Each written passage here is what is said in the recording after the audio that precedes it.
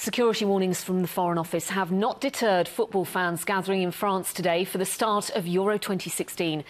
Britons have already arrived in Marseille ahead of England's opener against Russia on Saturday, just a few hours after Wales meet Slovakia in Bordeaux. Sean is in Marseille. Very good morning to you, Sean. 80,000 supporters are expected in the city then. That's right, Pip. Yeah, we've seen pockets of England fans around this city so far. We're expecting many more to arrive today and tomorrow ahead of England's game, as you say, on Saturday against Russia.